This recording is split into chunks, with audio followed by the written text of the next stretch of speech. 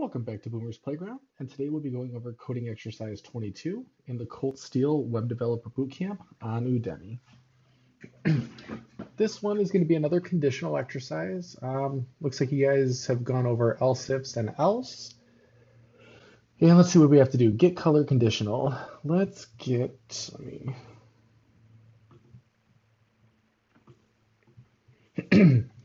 some practice with conditional statements. In order to make your code repeatable and testable, I'm asking you to write your code inside a predefined function, blah, blah, blah. That was the same as last time. Don't worry about it. We'll go over it later. Write your code, blah. You will automatically have access to phrase. So this is the exact same thing as the last one. We have a function predefined. We have a parameter. Again, you'll learn what those are later. Don't worry about them now. So please do not try and define a phrase. So cool. Your job is to print out the colors based on the following rules. So I honestly don't see questions about this one very often, so I'm not going to go into like too deep of a dive. But yeah.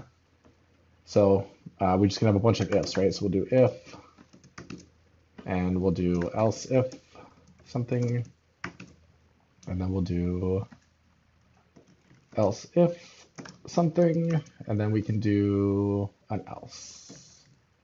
And the way that I came to this conclusion is we have if it's this, do something. If it's this, do something. If it's this, do something. If it's anything else, do this. So pretty straightforward. If the phrase is stop, so we have if phrase equals stop. And again, remember, you can do double or triple. For strings like this, it's not as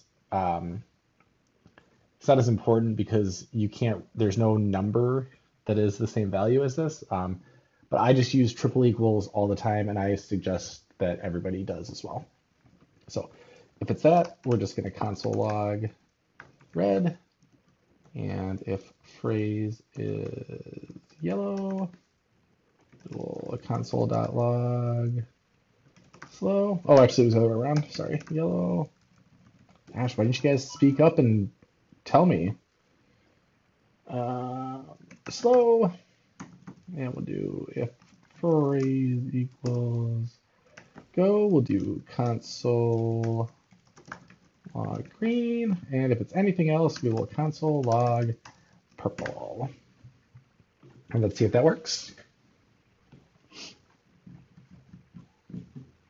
Okay, and it did. So, I mean, this is pretty easy. Like I said, I don't know that I've ever seen a question asked about this one on the Discord.